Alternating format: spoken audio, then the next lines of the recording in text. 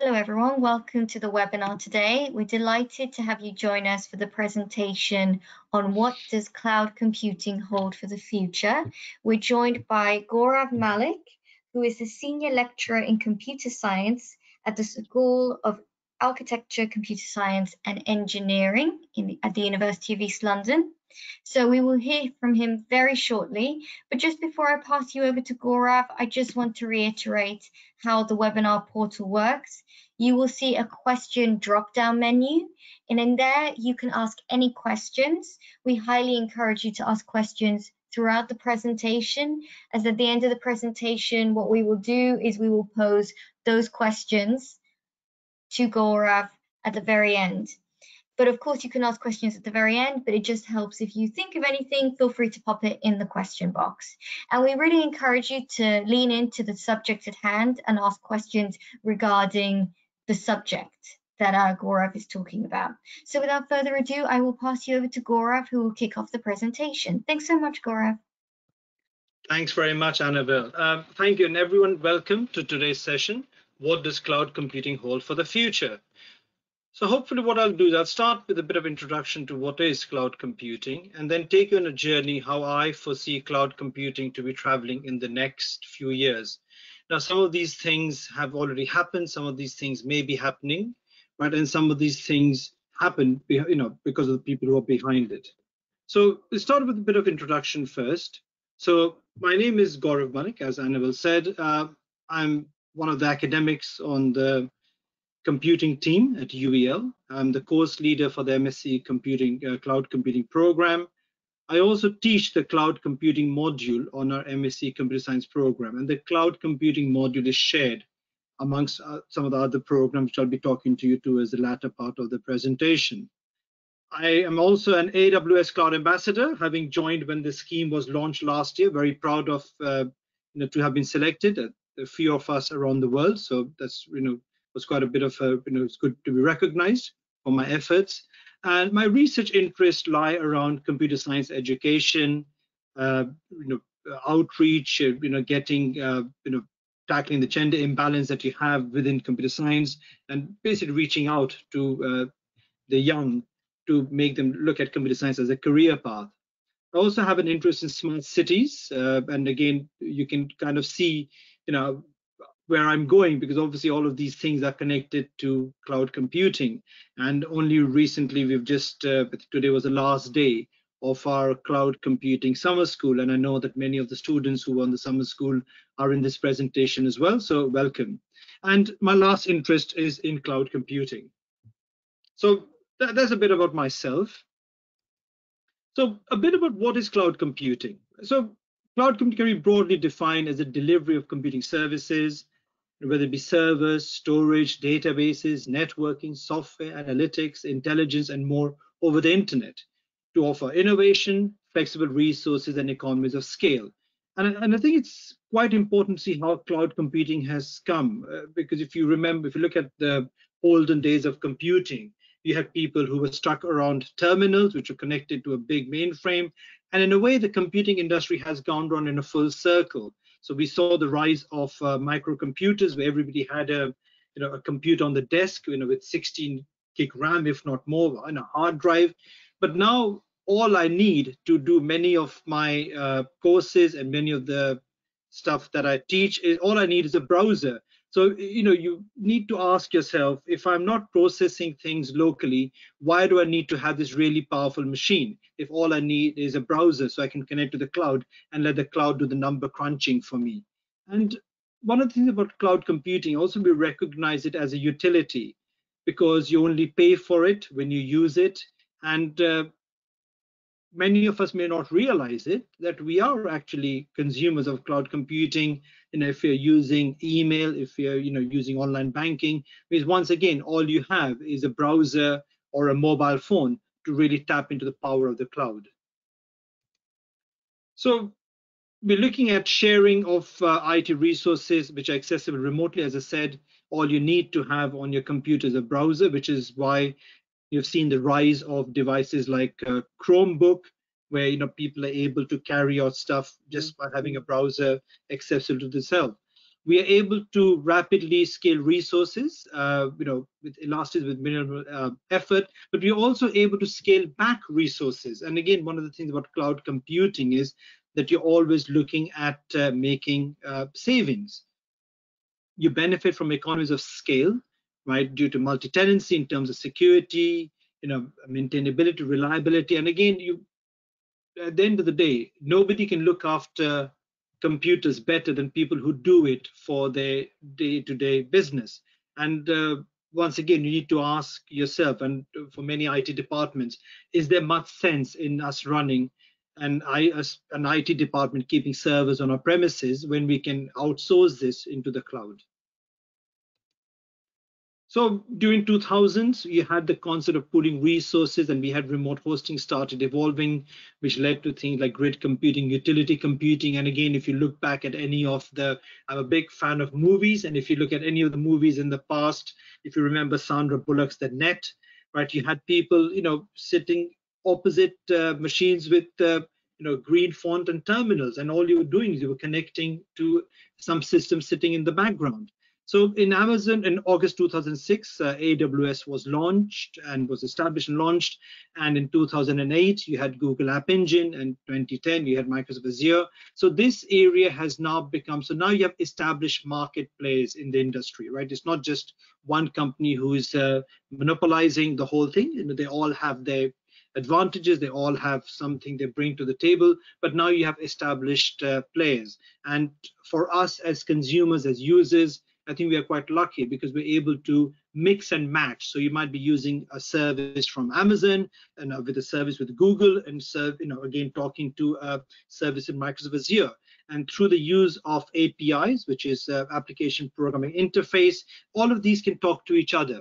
And they're all using the internet as a platform. And one of my colleagues a while ago mentioned the difference between the internet and the web. The internet, as we all know, is the network on which machines are running, and the web is something that you access on port 80 and 443, right? And through many of the API calls and everything are happening through established technologies.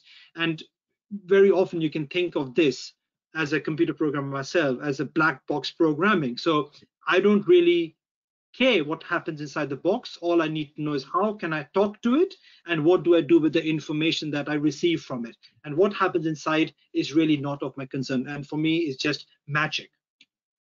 And we all know it's not magic, it's computational behind it. So when you take a look at cloud service models, so very, I think in the initial stages, we had things like infrastructure as a service. We started off with things like what you would describe as a lift and shift. So where you had servers which were being removed from somebody's premises and they were just moved into a data center. So lift and shift were the initial days of cloud computing, and you can see how this was useful. So rather than having 3 servers running in my data center in my office, keeping them cool, maintaining them, if I move them to a data center where others could look after it, I could get economies of scale. And you can see this happening very easily through heating, ventilation, air conditioning. That's again very possible. But you also got the benefit of these machines then being virtualized, and instead of having one machine which is hardly used at all, but a physical machine, I could then virtualize it. And a lot of the things with cloud computing were happening at the same time. So we saw the sector of virtualization kind of maturing as it went along, and all of those led to the cloud service models that we see. So that is how you describe infrastructure as a service. So you have your virtualization, server, storage, networking, DC, your data center infrastructure. And again, these are your things that you can touch effectively. That's how I would describe infrastructures.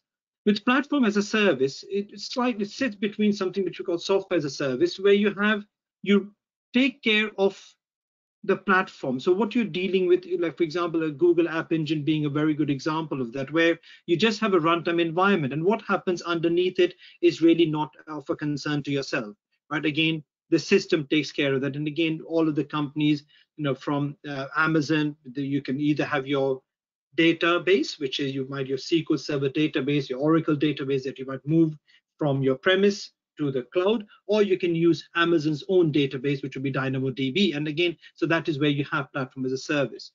And I think the most common interaction that we have with the cloud would be software as a service. So anyone who's accessing any service through a browser, whether it be Netflix to watch movies or TV programs, whether it be your online, checking your email online through, Gmail, Yahoo, Microsoft Hotmail, we are all in a way consumers of software as a service.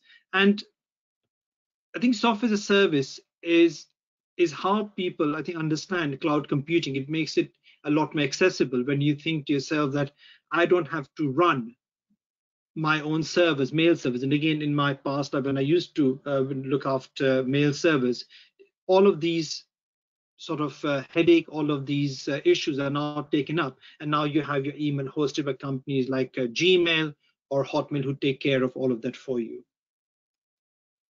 So with cloud service models, you had on-premises, which was a traditional way where you owned and managed everything, right? And this is how you would be running a data center. You take care of the heating, ventilation, air conditioning, security being a very important factor as well. And one, because data again is quite precious, we want to make sure only the right people have access to the data. So that was how we used to do things in the past.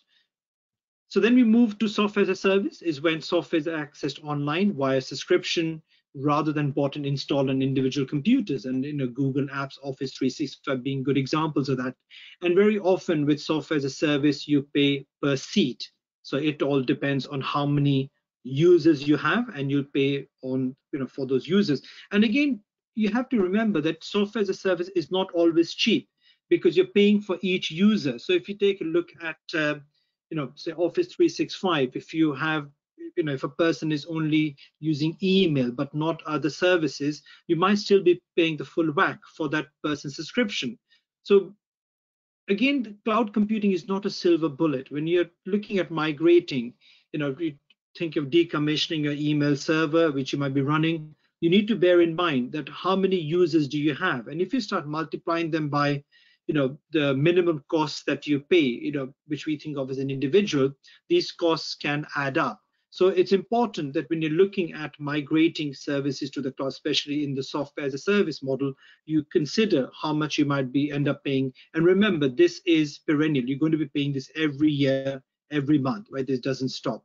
And just as easy as it is to move things from on-premise to cloud, it's also easy to move things from cloud back to on-premise, but it all takes time and it all costs money. So you need to, again, take that into consideration as you're doing that.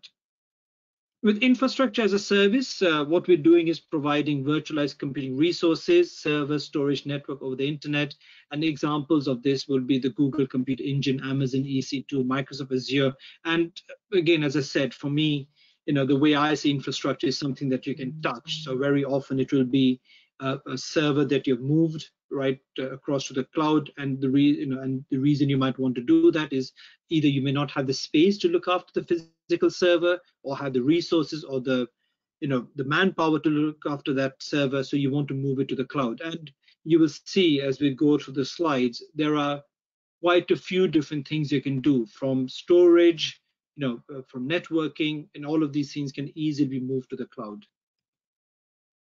Platform as a service is when a third party delivers hardware software tools to users over the internet. And the examples of that, as I said, was Google App Engine, Amazon Elastic Beanstalk.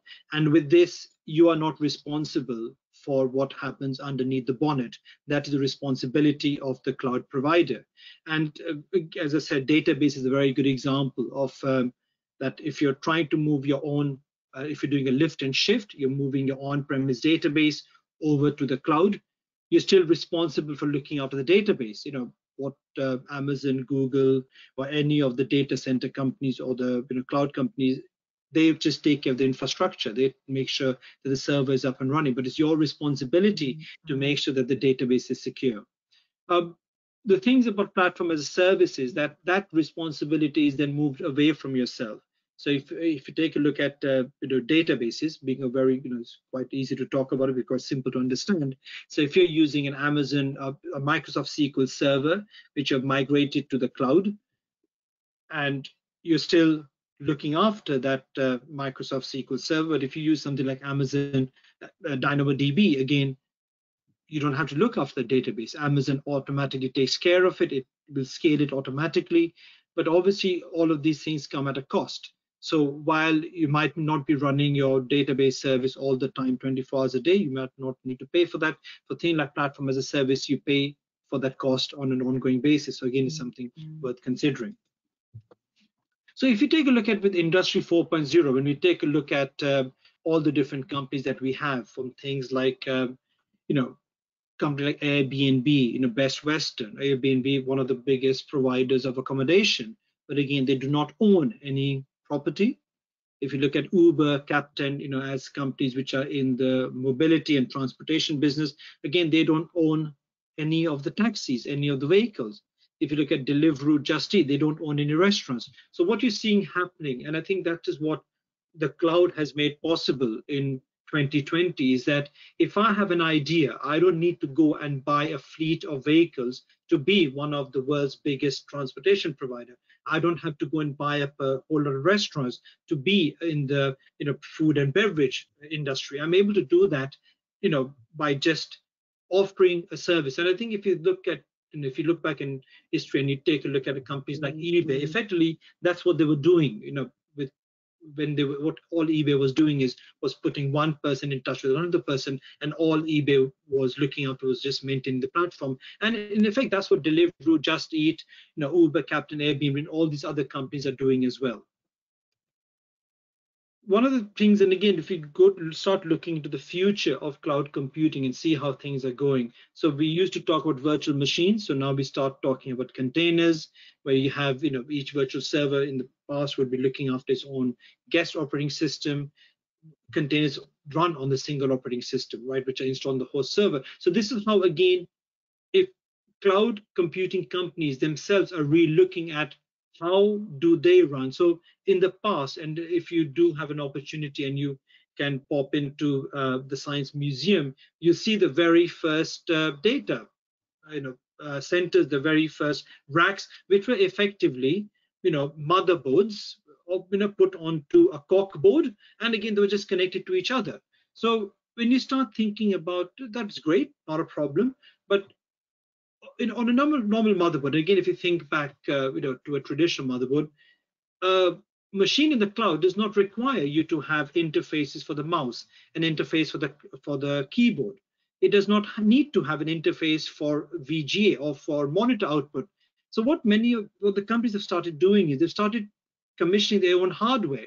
So again, cloud computing companies are not going out and buying a whole lot of machines from a hardware provider and just sticking them into rack, right? They're themselves trying to define how do they start running these machines in the cloud. And again, that's why we're seeing, and one of the cloud computing is one of the few areas where you see a running cost starting to go down.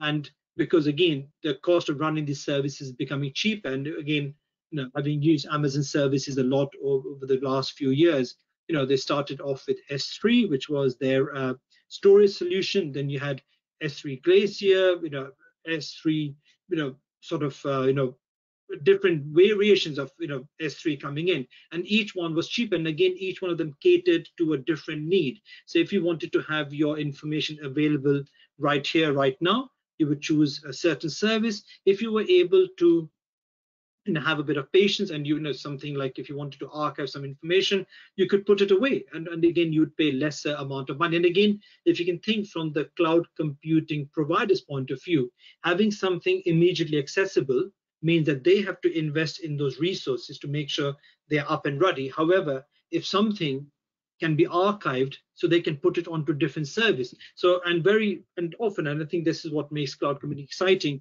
So those savings that the cloud computing company is making is being passed on to us as a consumer. So with cloud deployment models, we have things like public cloud, which are private cloud, which is on-premise and off-premise, and hybrid cloud. And again, when we talk about AWS, we're talking about public cloud. So I've been using AWS over the last few years, and when I first started off with AWS, all you had was a single page. So it took a bit of making the screen quite small to get all of the services in.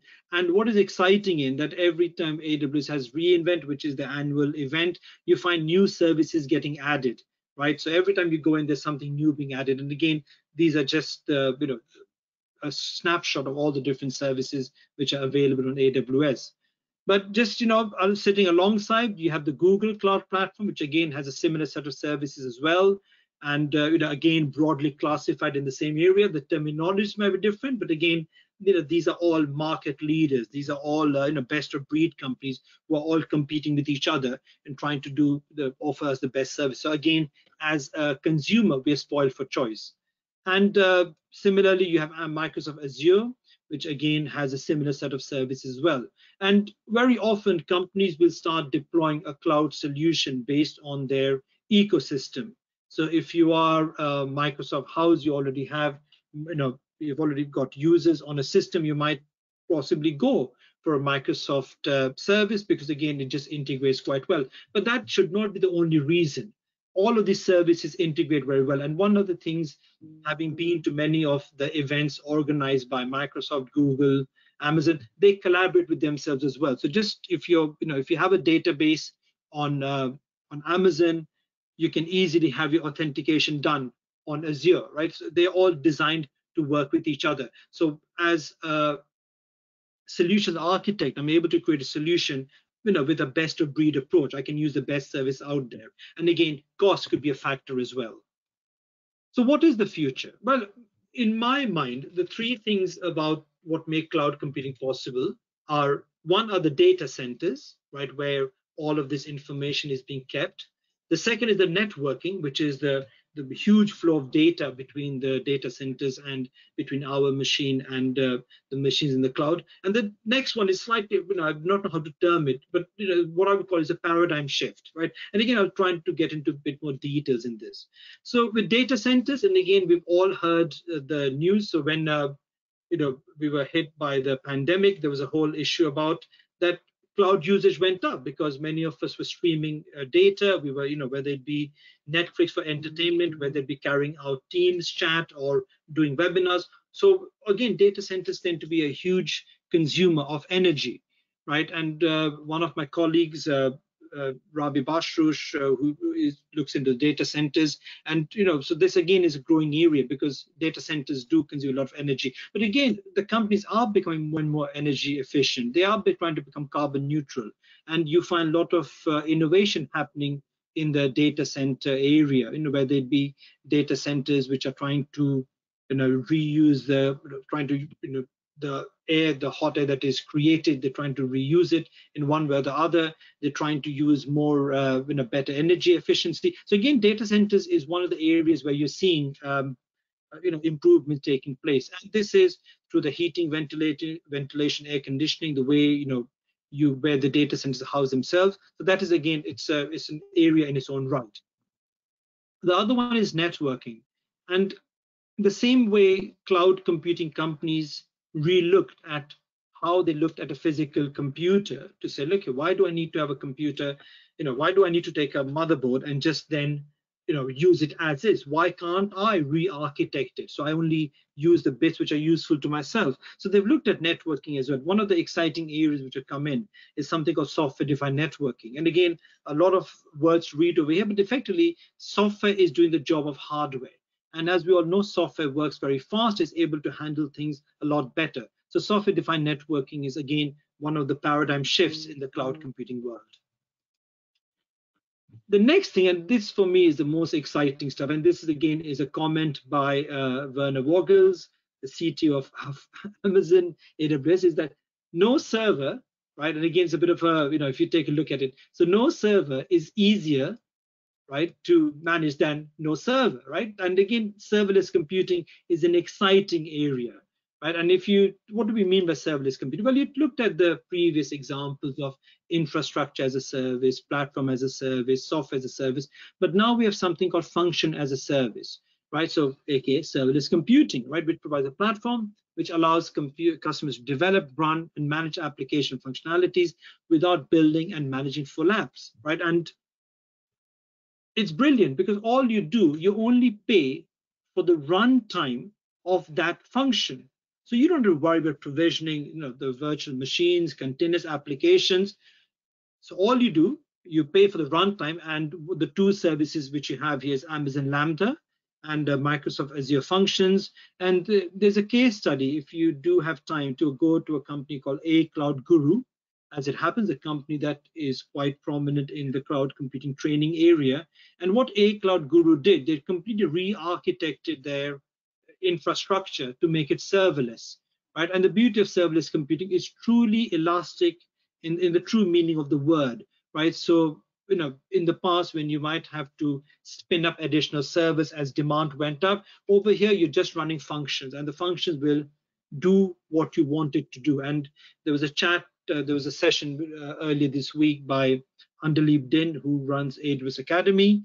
And again, we'll talk about how UEL is involved in that, and where there was a talk on serverless computing. And very often you find you're paying down to the 100th of a second. That's how minuscule the pricing of it becomes. So, and that for me is the big paradigm shift which is taking place in the cloud computing area. Now, if you think about Excel, I'm sure you've all come across Excel, and Excel again is a good analogy. So if you imagine there were, I don't know, say 1,000 developers who created Excel, right? And Excel is a pretty, high-powered tool that you have, it does a lot of fantastic stuff. So let's say, for argument's sake, there are 1,000 developers who created Excel. But do you have 1 billion people who use Excel in different areas, right? You have power users using things like pivot tables. And for me, that's the exciting part of cloud computing, is that it is so accessible.